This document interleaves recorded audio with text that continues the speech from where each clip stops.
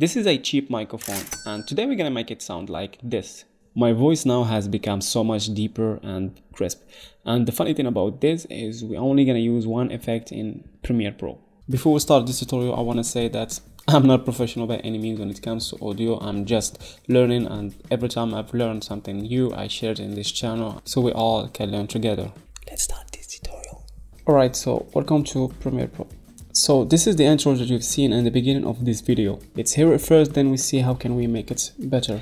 This is a cheap microphone, and today we're gonna make it sound like this. My voice now has become so much. Okay, so let's make a cut right here, and to make it easy for us to hear the difference. And we're only gonna work in this part right here.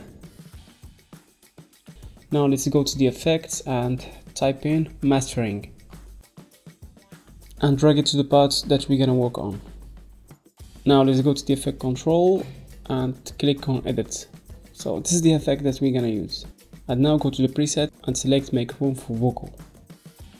And this is pretty much all the effects. Now let's hear it first and see if there is actually any difference. This is a cheap microphone, and today we're gonna make it sound like this.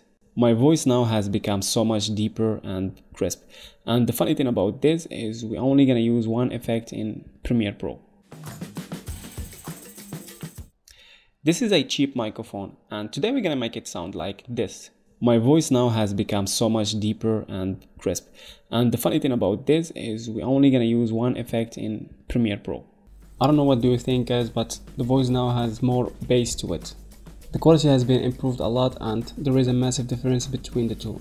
And if you think the effect is not enough, go to loudness maximizer and increase the slider until you think it's enough.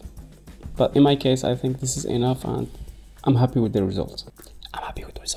So yeah, there we have it, guys. One tip in Premiere Pro to get a better audio. Try it for yourself and see if it was helpful or not. And if you have a better technique, make sure to leave a comment below so we all can learn together. Like this video if it was helpful, and subscribe if you want to see more content like this, and I will see you in the next one.